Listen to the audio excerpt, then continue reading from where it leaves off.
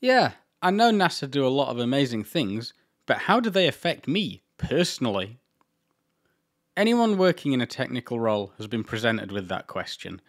Just replace NASA with any other relevant, preferably publicly funded research agency. And it is, for want of a better phrase, rage-inducing.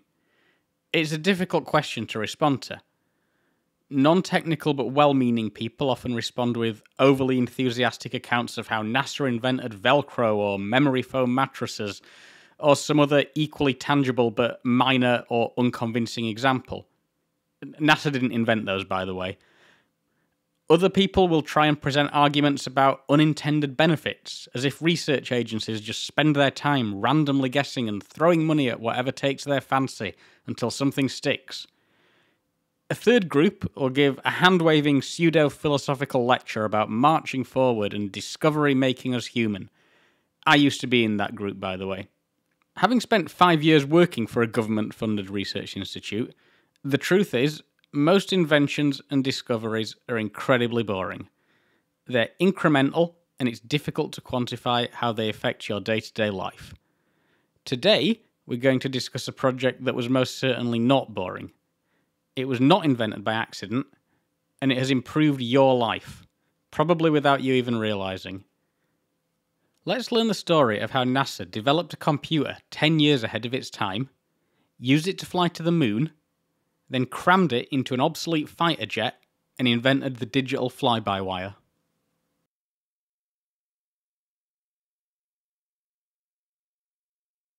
My last video was highly critical of Virgin Galactic's Spaceship Two, and one of my main criticisms was a lack of a fly-by-wire system. As I've mentioned before, I always like to follow a critical presentation with one that presents an example of how it was done properly. So, to begin, let's learn about rods and cables. Small and/or old aircraft have a direct linkage between the cockpit controls and the control surfaces. In the simplest case, this can just be cables on pulleys.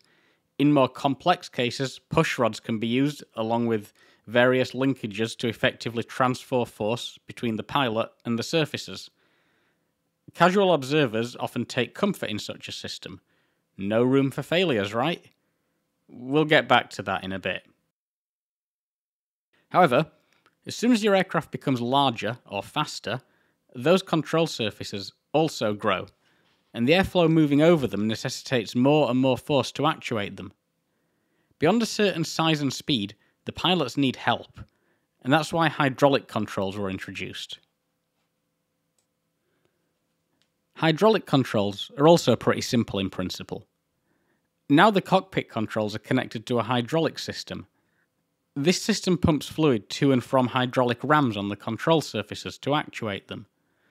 So the pilot no longer has a direct link to the control surfaces, but the hydraulic actuators can easily move those surfaces, eliminating the need for the pilot to keep on top of their workout schedule.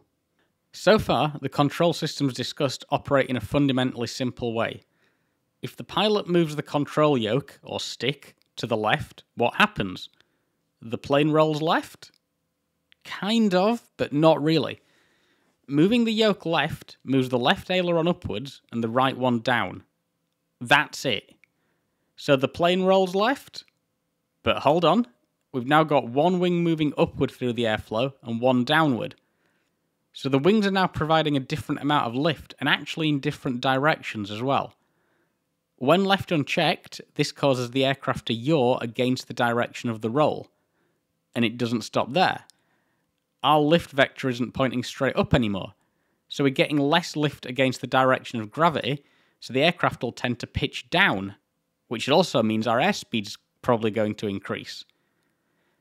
That's quite a simplified explanation, but anyone who's flown a light aircraft will know when you move one of the controls, you usually have to move at least one other to compensate for these secondary effects. And yeah, that was just one example. The main point here is that for basic control systems, moving the controls in the cockpit does not move the aircraft. It moves the control surfaces. And that's taxing on the pilot. It increases their workload and increases the chance of human error. There are some additional pretty major disadvantages to these hydromechanical systems. They're heavy, and more weight means less fuel, armaments, or paying passengers, depending on your application. Because humans can't respond particularly quickly to changes, the control surfaces require more authority to account for this. Bigger control surfaces means bigger actuators and bigger support structures, so even more mass. And for military applications, hydraulic lines are vulnerable to battle damage. There are certainly measures that can be taken to mitigate these effects. In the first case, engineers try to build aircraft with inherent stability. This refers to the tendency of an aircraft to retain its orientation if the controls are released. In some cases and some flight scenarios, aircraft will actually return to straight and level flight with no pilot input. There are various means to achieve stability, such as dihedral wings, proper position of the centre of gravity, and a large flat tailplane. Those three examples ensure roll, pitch, and yaw stability in that order. Secondary control effects can be mitigated by clever design of control surfaces. We'll see an example in a second. Or even by interlinking controls if you want to add more mass to your control system. Other physical measures are possible, but we won't go into detail here. Oh, sorry, you wanted to go supersonic? Well, that adds a lot more complexity.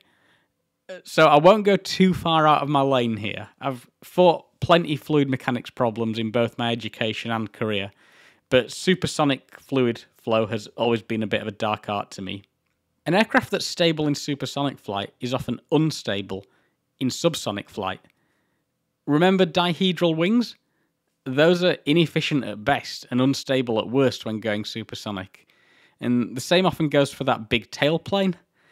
And when airflow over your control surfaces is a mix of supersonic and subsonic, that can lead to a whole host of unpredictability. And, you guessed it, instability. Some aircraft are able to change the geometry and fly in different configurations for subsonic and supersonic flight. And again, clever design of control surfaces and other ancillary systems can help. To demonstrate, let me just go and get a Sidewinder tail fin. I was told about these years ago by a former F-16 and Tornado pilot, and I've always wanted an excuse to get one. So, this is a tail fin from a Sidewinder. You can see how it would sit here. Now, when you fire a missile, it needs to pitch and yaw around to track and maneuver to its target. And it needs to do that fast. But you don't really want it to roll. Since Sidewinders are designed to fly in excess of Mach 2, a small movement in any axis is likely to induce a roll for the reasons we've already discussed. So, how to prevent this? A digital flight control system can easily deal with this today. But the solution devised in the 1950s was pretty elegant. See this pivoting section at the top of the fin? That unlocks when the rocket motor fires. The latch here just unlocks thanks to the acceleration force. That allows this tab to pivot. Okay, and on this tab is this, an inertia flywheel. Airflow is guided down here and onto the vanes of the wheel, causing it to spin up. Let's spin it up and see what happens. Okay, so that's our missile in level flight. Now let's try and enter a roll. So as the fin, and therefore the missile as a whole, rotates, this tab stays in place. It does that because the flywheel's acting as a gyroscope, resisting rotation perpendicular to its own axis of rotation. But now the tab's sticking out into the oncoming airflow, so the airflow will push the fin as a whole in the opposite direction, resisting the tendency of the missile to roll. Here, let me demo it a couple more times just so we can see exactly what's going on. I'll put the original audio in too because this thing certainly makes a noise.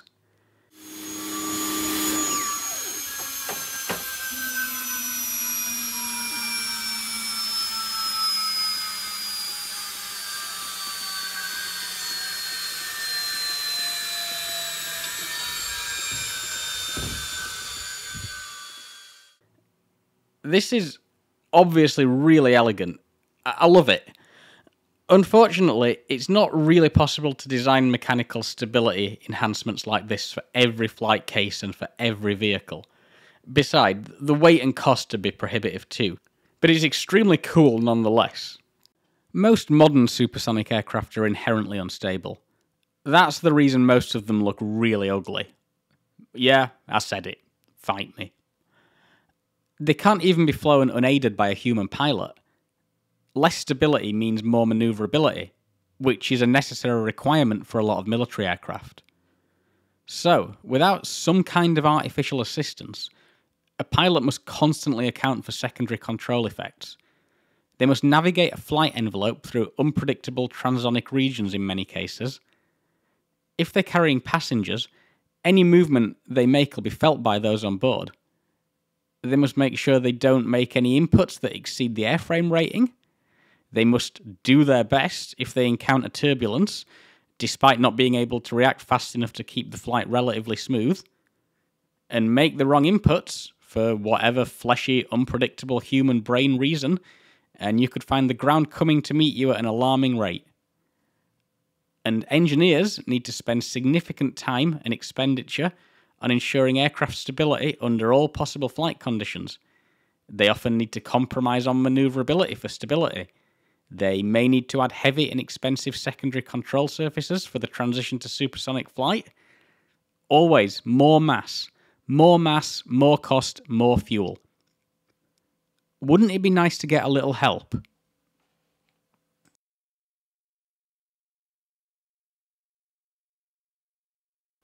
The problems discussed so far really came to a head in the late 1950s, with various militaries developing supersonic fighters, the US experimenting with rocket planes, and the French and British developing a supersonic airliner. Some kind of computer assistance was required. The problem was, digital computers that could fit into an aircraft didn't really exist, but analog ones did. Now, this video is pretty in-depth already, so I don't think I can do a deep dive into analog computers. I recommend visiting Curious Mark's channel. Not only does he disassemble an analog flight computer from the 1960s, but he also restored an Apollo guidance computer to working condition again. Yes, you heard that right. Go visit his channel. Anyway, a one-paragraph summary. There are various paradigms for analog computers: mechanical, electric, slide rules, many others. Analog fly-by-wire computers generally consisted of electrically driven gear trains connected to external sensors. The outputs from the gear trains would produce a voltage to drive hydromechanical actuators to assist with control surface actuation. Generally, the pilot would still have direct access to the control surfaces through a hydraulic linkage, but the outputs from the analog computer would assist by trimming the surfaces to help with stability. I'll leave it with that brief summary. For more, go check out Curious Mark. He knows what he's talking about. I don't. To build a digital fly-by-wire aircraft control system, however, we first needed to go to the moon.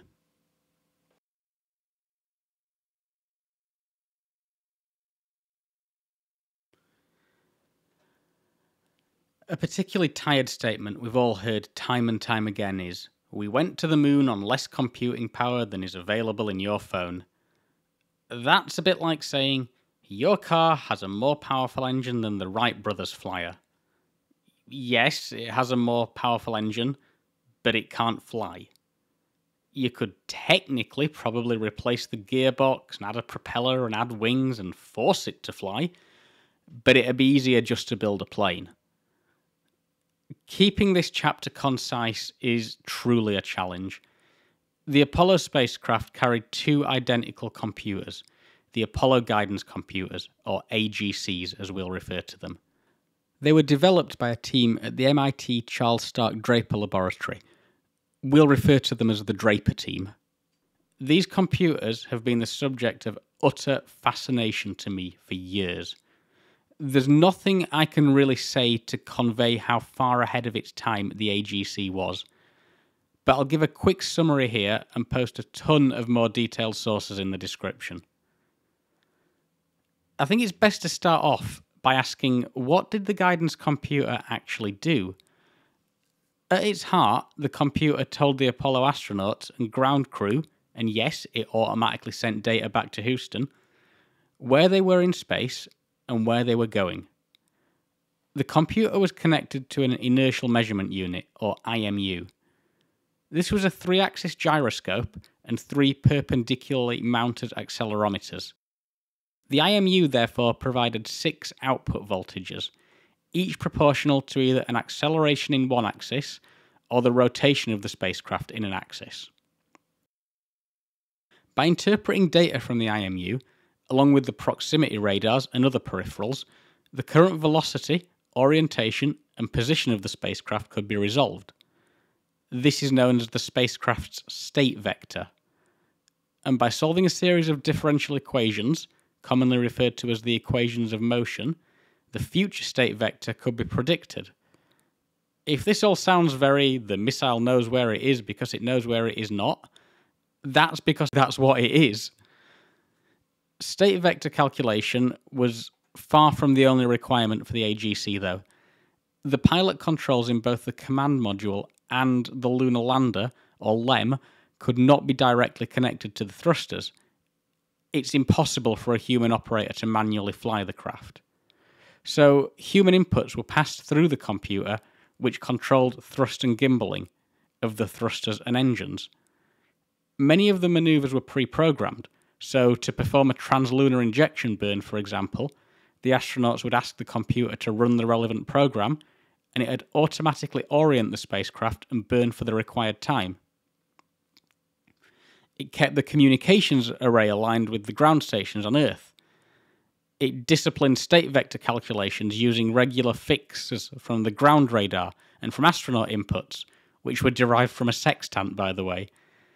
The computer also handled incoming and outgoing data to and from Houston, and was able to provide additional information to the crew of Apollo via a numeric display.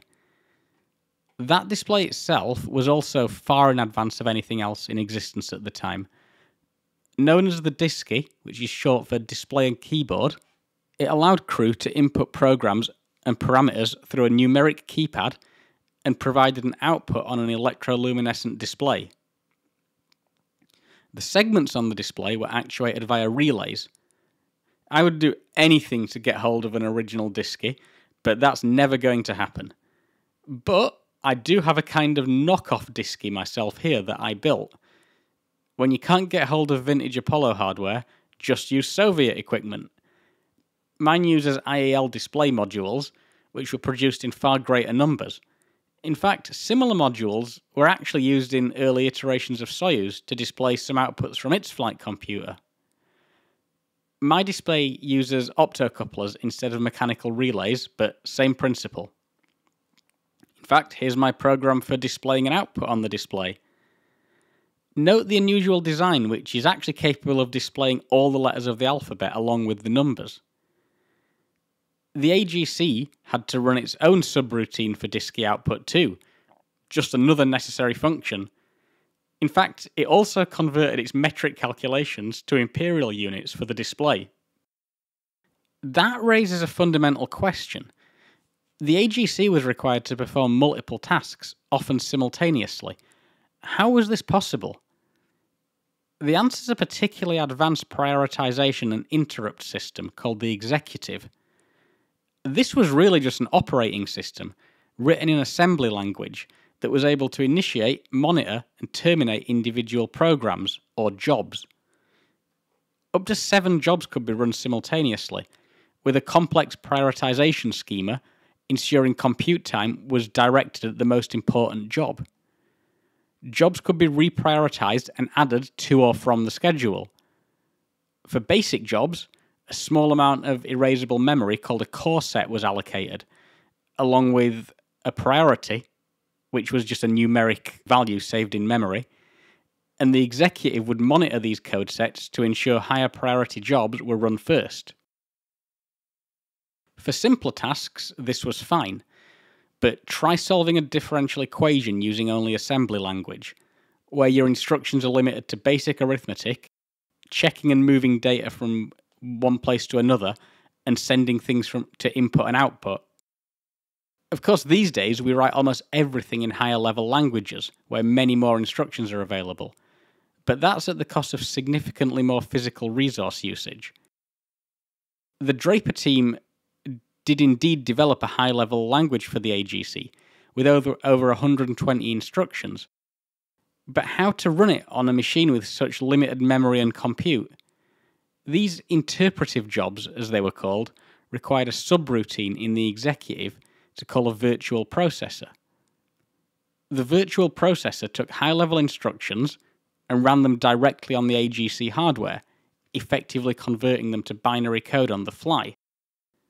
This not only allowed for the use of a higher-level language, which was much easier to program in and to verify, but it allowed programmers to simulate hardware that did not physically exist in the machine, such as the ability to handle complex data types. So, a virtual processor existing entirely in software, but simulated in assembly language on the physical hardware, while obscuring that hardware from the programmer. Do you see what this is? It's a virtual machine. The AGC could run virtual machines as part of its individual jobs in a real-time system in the 1960s. Honestly, I don't really have any words for how much that amazes me. The various programs and their associated subroutines were compiled into a single block of monolithic code. This lived in the AGC's main read-only memory. 36,000 words of this fixed memory were available. Each word was 16 bits. Want to see what 36K of memory looks like? Here you are. By the way, that is Margaret Hamilton. She was head of the team at the MIT Draper Lab that wrote and tested the code for the AGC. She basically invented modern software engineering. She literally coined the term software engineering. I can't possibly do justice to how influential her work was. So, back to the program code. 36K of memory looked like this in the computer. Core rope memory. Tiny toroidal magnets woven onto copper wire. Applying a voltage to the appropriate pair of wires returned a high or a low voltage on the third wire, depending on whether the pair were woven through or around one of the ferrite cores, each core storing 1 bit of code. In addition, there were 2,000 words of erasable memory in the magnetic core memory. This is the equivalent of RAM in a modern-day machine. This was mainly used to store variables, but could also be used to store subroutines, allowing for some flexibility in the function of the computer. During flight, Houston could even upload instructions to this erasable memory. So yeah, obviously your phone has more compute power than the AGC, and technically it could guide a spacecraft to the moon, but you'd have to somehow interface it with dozens of external peripherals. If you wanted any semblance of reliability, you'd have to wipe the operating system and probably end up writing an interpreter in machine code to run your actual code in whatever language you chose. You'd have to worry very hard about things like interrupts, memory management, and proprietary hardware and software, which is on your phone right now. And you'd have to think about radiation hardening, cooling, restart management, signal interference. I don't even know how many other factors. In the end, it'd probably be easier just to build a new computer.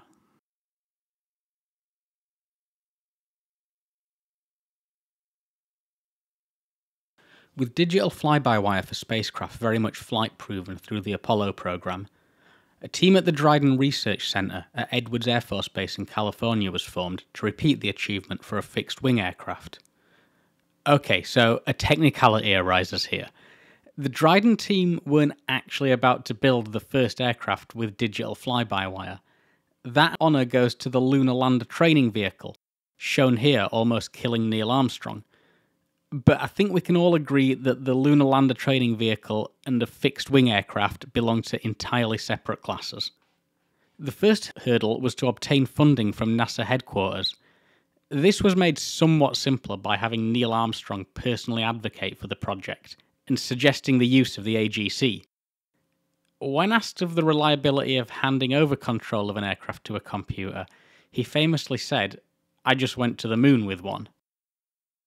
The entire concept of adapting a guidance computer from a spacecraft to perform the only partially related task of flying an aircraft may sound far-fetched at first, but as we'll see, the differences are not necessarily as stark as you may assume. $1 million was granted for the first year of the program. You'll note this isn't particularly much, even in 1970s money. As such, Dryden searched for either a cheap or free aircraft, with the final choice being an F-8 Crusader picked out of the Navy's aircraft boneyard. In fact, they actually acquired 4 of them, but we'll get to that. And with that, the Flight Research Centre set themselves the following key goals. Number 1, no mechanical backup. This was to be the first flight of an exclusively digital fly-by-wire fixed-wing aircraft. Number 2, no changes to the AGC hardware. This ensured the prior QA and validation could be inherited with no recertification necessary. Number 3, a simple pilot interface. The fly-by-wire was to be a seamless link between pilot and control surfaces.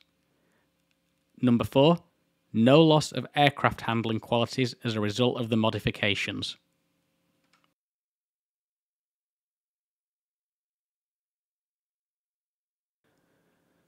The F-8 is a somewhat forgotten fighter today, as it's since been overshadowed by its more capable, yet significantly uglier successor, the F-4.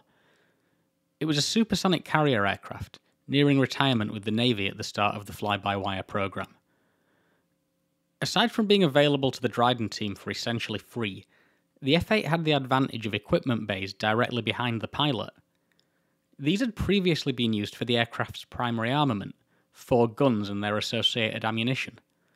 In fact, the F-8 was the last US aircraft to use guns as its primary armament, though the historical record shows they weren't actually used very often. With the guns and ammunition stripped out, the bay proved ideal for installation of the guidance computer and its ancillary systems. The next systems to strip out were the hydraulic and mechanical controls. Obviously. All direct mechanical and indirect hydraulic linkages between the cockpit and control surfaces were removed, to be replaced by power lines and signal lines from the guidance computer. Cockpit controls were connected to transducers that converted their movement to voltages, fed as inputs to the AGC via I/O circuitry. The calculated outputs from the AGC were fed through digital to analog converters, giving analog voltage values that determined the deflection of newly installed electrical actuators. These drove hydraulic power actuators, which controlled the position of the surfaces. Crucially, there was no longer a real-world link between pilot and control surface. The cockpit controls only interacted directly with the guidance computer, and it was the guidance computer alone that decided how to interpret these interactions and move the control surfaces accordingly. The computer itself sat on a specially built pallet located here, just behind the cockpit. The pallet also housed the IMU, shown here. As one of the goals of a fly-by-wire system is to be effectively invisible to the pilot, there was no reason to force them to interact directly with the guidance computer, so the disky was located here, accessible by ground crew for program initiation and outputting of post-flight data. Other peripherals and interfacing hardware were also housed in this gun bay. A simpler display was added to the cockpit for the pilot. This was the mode selector display. In the early stages of testing, the aircraft was to be flown in direct mode, where control inputs would just drive control surfaces directly. It was only later in the program where the full secondary effect compensation programs would be run. This panel allowed the pilot to switch between modes, along with allowing them to increase or decrease various parameters to alter control sensitivity. Later on in the program, the pilot's central control column was replaced with a smaller side stick, which is a standard setup for fly-by-wire aircraft today. Accounts from the time state the biggest challenge in installing the computer was actually cooling it. The AGC was cooled on Apollo through its highly conductive housing through a liquid glycol cooling loop, with heat dumped to space via an external heatsink. I'd have thought this would be easy to replicate on the F-8, especially considering it drew an impressively minuscule 55 watts. But I could not be more wrong. I suppose you can't just stick a heatsink in the airflow of a fighter jet. Instead, the glycol cooling loop dumped heat into a liquid nitrogen cool sink. Really feels like overkill for 55 watts, doesn't it? But it clearly wasn't, and following several design iterations, the team eventually signed off on a max flight time of 1 hour and 20 minutes for the system.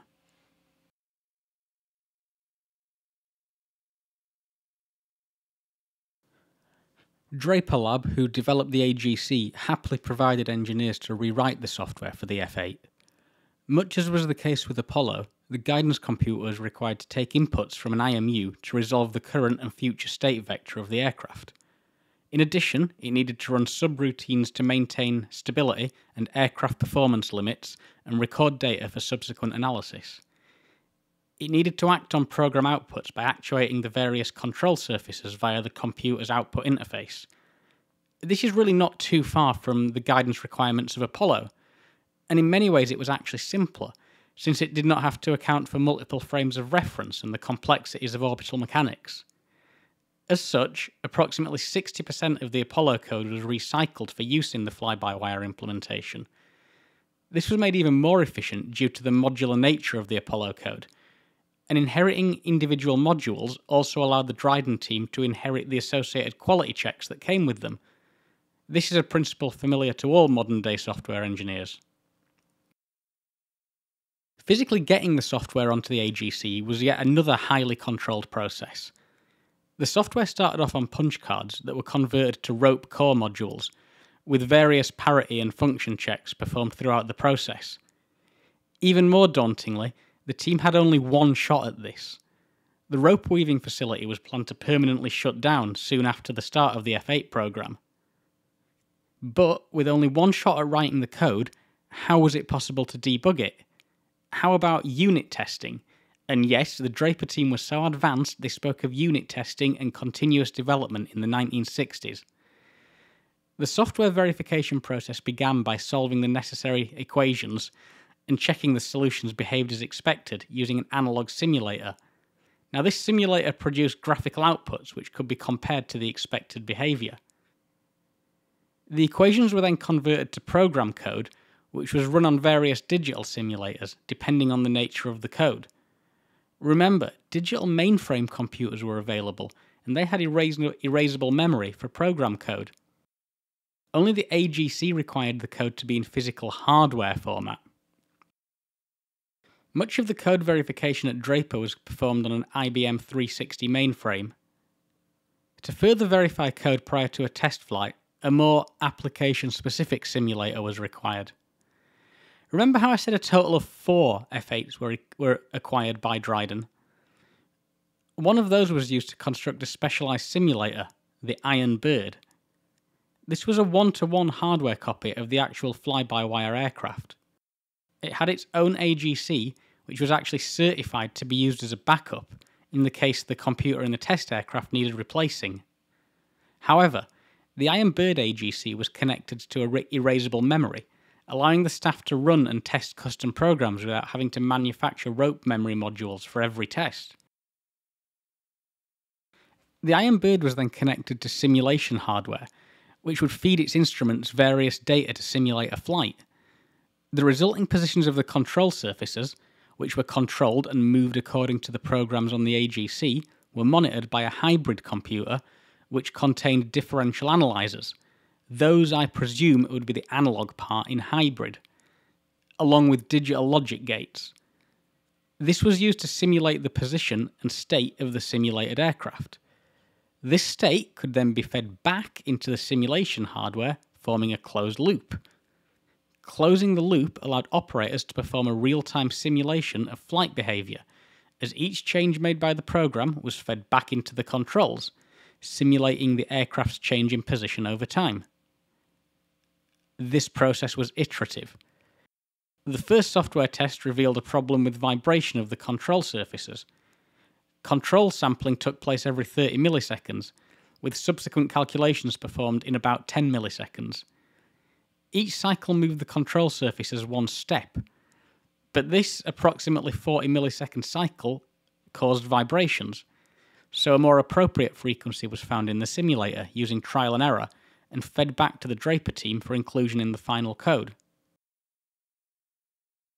Eventually, with the software finalised, the rope core modules were manufactured, permanently fixing the software into hardware. However, remember the 2,000 words of erasable memory in the AGC?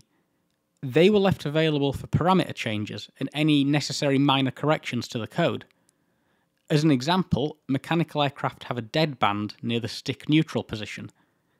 This had to be replicated in the F-8 fly-by-wire to prevent tiny movements of the stick during level flight being magnified into real-world movements. The dead band was tuned iteratively in the simulator, along with other flight characteristics.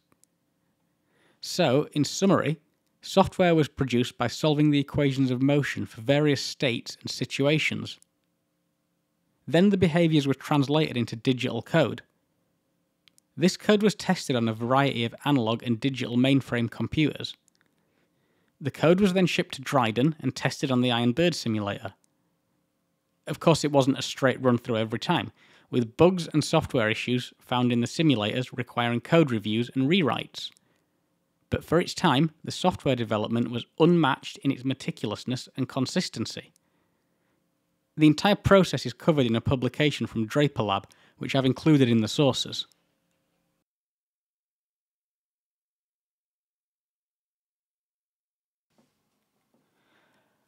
As we keep reiterating here, the major challenge with fly-by-wire is reliability. During the 1950s, the proposed overarching method for reliability in analog and subsequently digital flight systems was redundancy. In the case of the AGC, hardware redundancy was simply not possible. The additional mass and operating needs of the redundant components, in this case entire computers, was unacceptably high and couldn't really be installed in the F-8. So a different approach was used. Utterly rigorous QA testing. The manager of the Draper F-8 team said at one point, every piece of metal in the computer could be traced to the mine it came from.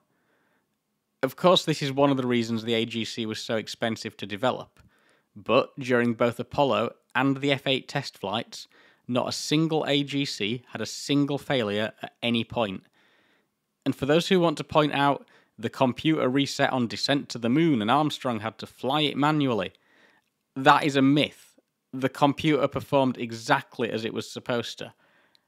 I'll link a video below that comprehensively dispels that.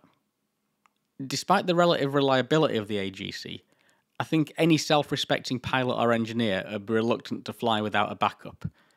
After all, it was very much still a single point of failure. This even applied during Apollo. The AGC in the LEM could be used to a very limited extent, and it indeed was used during Apollo 13, in the case of the command module computer being unavailable. And the lunar lander itself also had a backup abort computer. The Dryden team decided to install an analog backup in the remaining gun bay, which would be capable of taking over in the case of an AGC failure, or indeed in the case the AGC began producing spurious outputs. The backup system was taken from the X-24A, one of a series of lifting body research vehicles previously tested at Dryden. Personally, I think the level of redundancy for what was a test vehicle is impressive, and much credit is due to the team for ensuring their test pilots came home at the end of every test flight. The analog system consisted of 3 individual redundant computers, and we'll go over redundancy modes towards the end of the video. This wasn't installed in isolation to the AGC though, it was interfaced with it. So if the AGC began giving commands that were contradictory to the 3 analog computers, control will be automatically switched over to the analog backup. Now you may ask, why not just leave that choice to the pilot?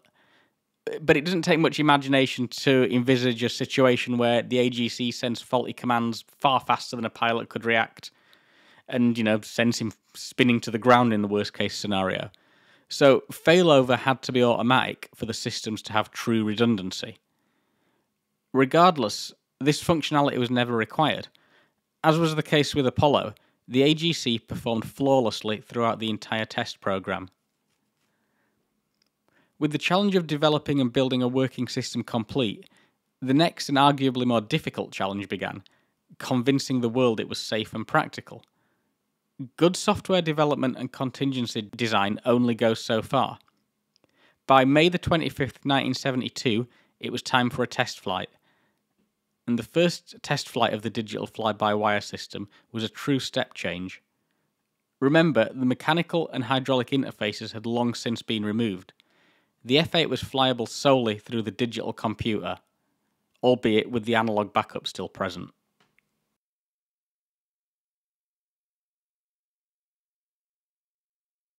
The first flight was undertaken by Gary Cryer and lasted a total of 48 minutes. Several subsequent flights throughout the summer of 1972 tested the system at higher speeds and altitudes and performed increasingly aggressive manoeuvring. In addition, the ability to revert to the analog backup system was also comprehensively demonstrated. However, these early flights were all in direct mode, meaning control surfaces responded directly to inputs as in a mechanical system. No compensation for secondary effects, stability augmentation, or envelope protection was provided by the system in direct mode. By late August, the team was ready to test fly the configuration in stability augmentation mode, or SAS, to demonstrate the full capability of the fly-by-wire system. This had been somewhat delayed due to a generator failure during taxiing for a previous flight. However, the flight was successful, and the Draper team had actually used the time to tune some of the parameters in the erasable memory to improve the handling characteristics of the aircraft, reportedly with much success. Of course, the test program encountered a number of hitches. In addition to the stability augmentation mode, the system also had a command augmentation mode, or CAS. This was designed to smooth out oscillations in the pitch direction and help prevent pilot-induced oscillations, or PIO. These occur when a pilot repeatedly overcompensates for an input and puts the aircraft into an oscillation. Fly-by-wire systems are particularly sensitive to PIO, as any significant delay between the pilot input and surface actuation tends to lead to overcompensation. When testing the capabilities of the SAS and CAS systems, PIO proved to be a significant issue on the F-8, leading to PIO in the roll axis on multiple flights. There are accounts of pretty eye-opening PIO incidents when pilots were in final approach for landing on a couple of test flights. These oscillations were indeed caused by an unacceptable delay between input and actuation, and required a small hiatus in the flight program to rectify. It should be noted, pilots reported the CAS system, however, was able to damp turbulence from the moment it was first tested. Following attempts at remediating the PIO issues, another alarming issue reared its head. By now it was April 1973, and following a test flight to evaluate the performance during high G manoeuvres, the ailerons were seen to fully deflect in opposite directions during shutdown on the runway. This was alarming, as it had led to a full-rate roll if it happened in flight. It was traced to an incorrect variable in the erasable memory. The next flight saw the fly-by-wire switch to direct mode 3 seconds before landing, which is not a situation any pilot wants. This was traced to low hydraulic pressure in the actuators. The final test flights of the system involved fitting a side stick to the cockpit. By this point, the Air Force were nearing readiness for their F-16 prototype, the YF-16. They wished to use results from the digital fly-by-wire aircraft as part of their design process, and one of the requirements for the F-16 was to use a side stick. In the case of the AGC-controlled F-8, the side stick was only ever connected directly to the backup analog system and remained as a backup test control, with primary control provided via the existing central control column. 6 flights with the side stick proved it to be a workable design, and the results were passed on to the YF-16 team for incorporation in their design. The final 6 flights of the system, concluding in November 1973, were familiarization flights for 4 new pilots. All significant issues with the system had been ironed out by this point, and test pilots reported handling was better than a conventional F-8. Philip Estrisher, the chief pilot for the YF-16, flew the F-8 twice, and referred to the NASA team as a bunch of real pros. In total, the AGC-controlled F-8 had flown 42 flights and had very much achieved the 4 objectives set out by the team. And I must stress again, although there were issues encountered during the test flight program, the AGC itself performed flawlessly throughout, never deviating from its program behaviour at any point. The findings were used to advance the program to a lengthier and more comprehensive second phase. But first, let's go off on a quick tangent.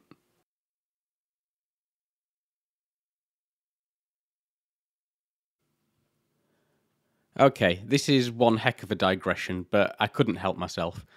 See that weird font on the side of the cockpit for the word digital? What is that? Obviously, it was a stylistic choice in this case, but you've probably seen something similar in artwork trying to look futuristic and modern for its day. I don't know why it caught my eye, but after a little bit of reverse image searching, it turns out that font is derived from another font called Westminster, which was designed in the 1960s to be both human and machine readable. And it's really simple. Documents would be printed in magnetic ink, and a reader consisting of a magnetic sensor, just like a head in a cassette tape reader, could be passed over the text. Each letter has a unique combination of thick and thin sections, giving a unique pattern for each letter, making the text readable by a computer. Now, even more mind-blowing, to me anyway, I read that it's still used on checks. I mean, does anyone still use checks? But amazingly, I still have a checkbook. It's been hidden at the bottom of my documents drawer for more than 10 years, unused. I mean, look at the state of it. But open it up, and there we are. Retro-futuristic human and machine-readable text.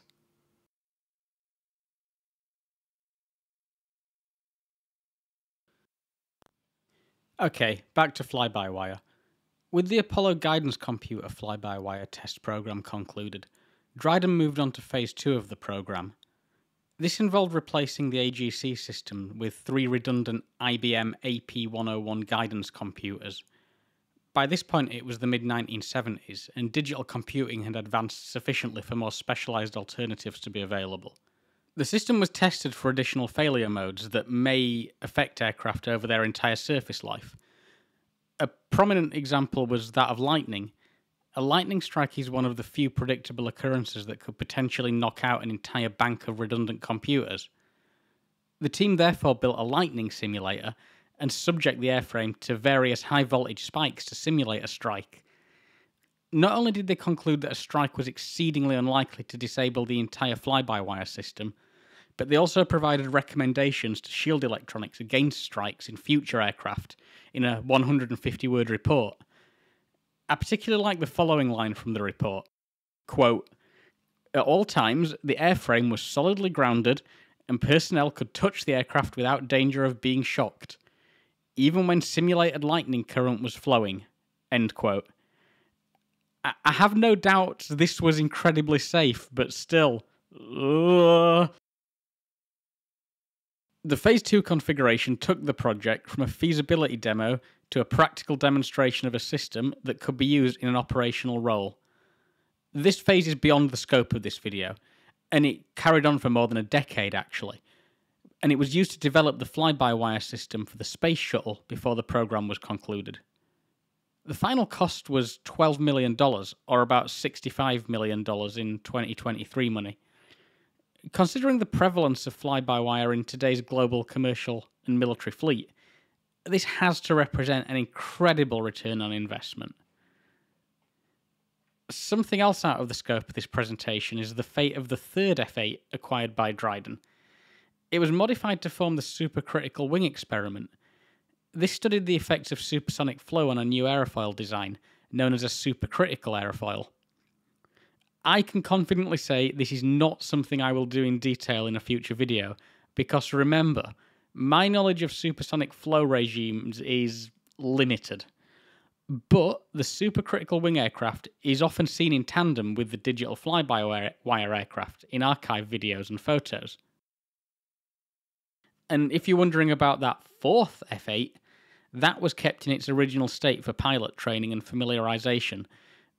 Pilots would fly it before they graduated, if you like, to the test aircraft. Shortly after the beginning of Phase 2, the F-16 was rolled out.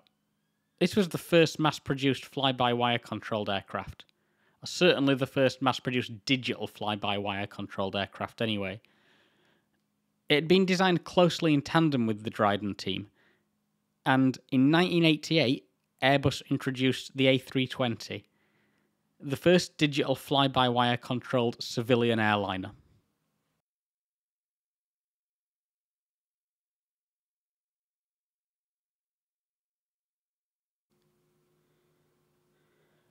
Complete fly-by-wire failures are incredibly rare due to good quality control, redundancy, and robust fault tolerance planning.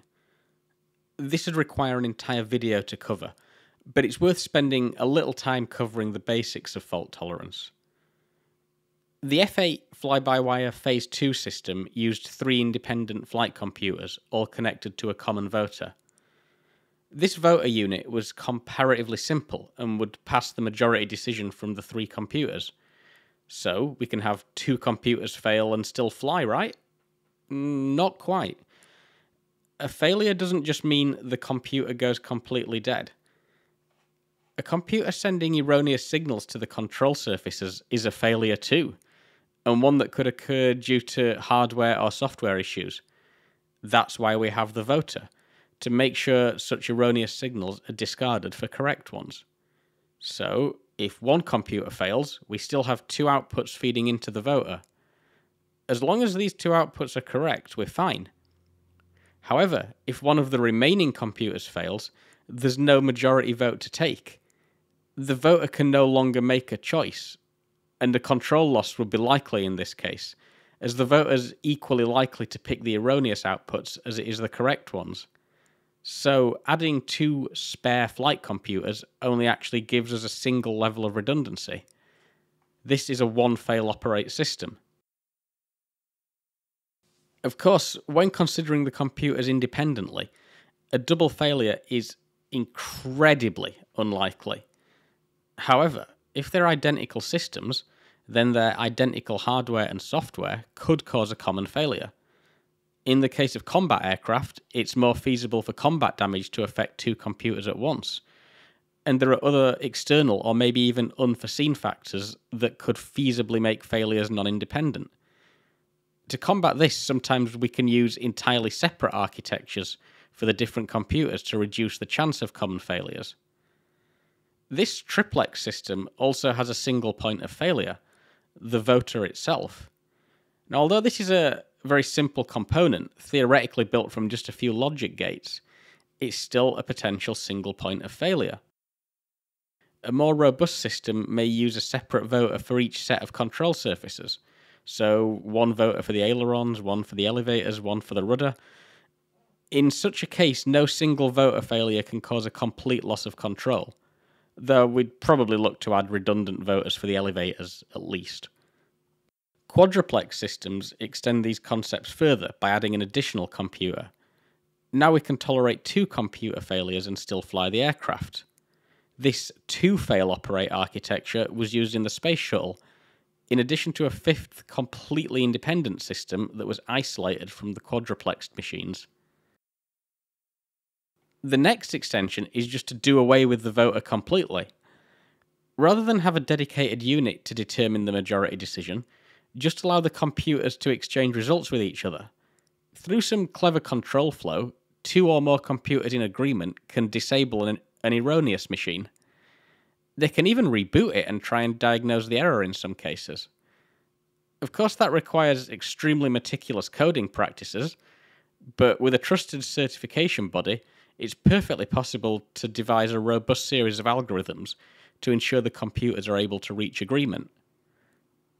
Now, that just covers the basic concepts. Modern airliners extend further on these, sometimes using separate systems for roll, pitch, and yaw, and with more consideration to other failure modes that I haven't possibly got the time to go into here. And I've not even gone into redundant power supplies that feed fly-by-wire systems. That's a whole other topic entirely.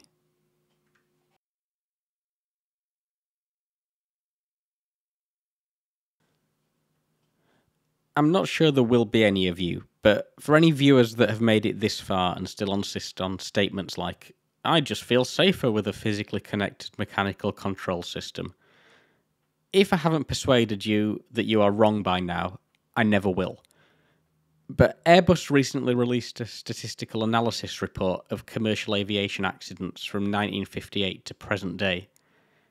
It's really difficult to get a good estimate on exactly how much safer fly-by-wire has made airliners, as there are so many confounding variables.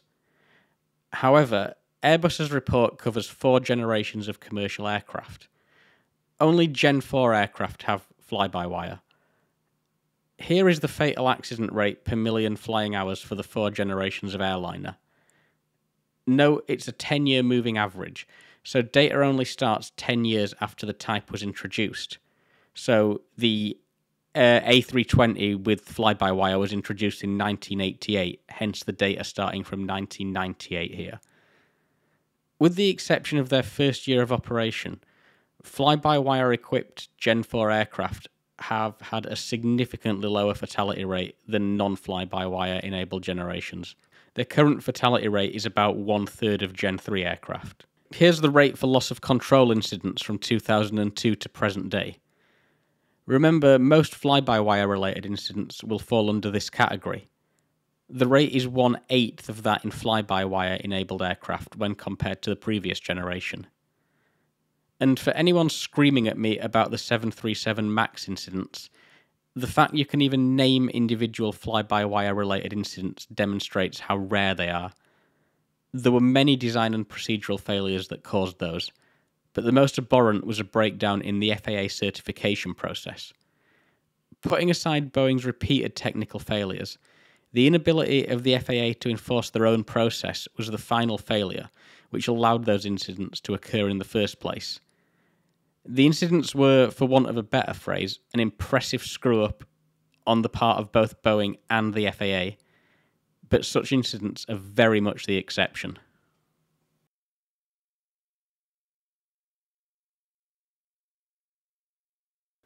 Though, as I stressed earlier, it's difficult to compare the performance of the AGC with other systems. It's generally quoted as having similar general-purpose compute performance to the desktops of the late 1970s, such as the Apple II. So, it's probably not a far stretch to say it's responsible for the world having access to cheap desktop computing 10 years before they would have otherwise. And that's one of the commonly quoted benefits that NASA gave us, the personal computer. But the AGC also gave us digital fly-by-wire. It wasn't hidden behind corporate secrecy, and it wasn't owned by NASA only to be licensed out at a cost. It was made public to everyone. Yes, it allows the military to more efficiently kill people. But, like it or not, if you're watching this from a NATO or a NATO-aligned country, part of the reason you can live your life the way you do is thanks to an effective defense strategy. I don't like it. I wish it didn't have to be that way, but it is. Maybe one day that'll change. But back to how does NASA affect me? Fly-by-wire made and continues to make flying safer for everyone. And that is a true gift to the world. Thank you very much for watching.